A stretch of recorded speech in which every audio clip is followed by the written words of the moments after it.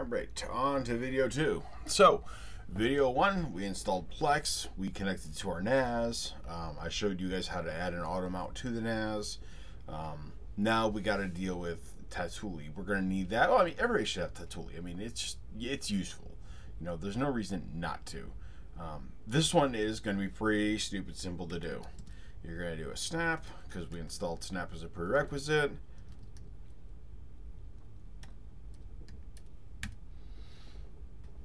And we just go out and let Snap do its thing. It's going to install whatever prerequisites it needs for Tautulli, and we'll go from there. I'm going to go ahead and leave this running because this doesn't take too long. For those who have not used it, this program it's a web interface based thing that will give you a nice statistical map out of everything. The cool thing is we're going to pull data using Varkin from that into an influx database, and from there we'll be able to put it on the Grafana stuff. The Varkin screen itself, I don't like all of the stuff on there. There's a lot of stuff I don't utilize, primarily things like sonar and whatever. So I'm going to be picking and choosing what I want, but you'll get the basic idea from it. So we're done with that. That's installed. So if I come back to my Plex page and I go Plex, and I believe it was 8181. There it is. So we go next. We got to create a username.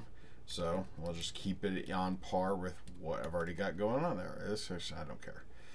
And the password. And we're going to sign with Plex. And luckily this will pick up the fact that, hey, I'm already signed in, and allow me to just right through. And now server. Grab that one. We don't need that. It's not a remote. We'll do a verify. Make sure we can talk to it. Set up our defaults. Everything is pretty much just default. And we just let it go.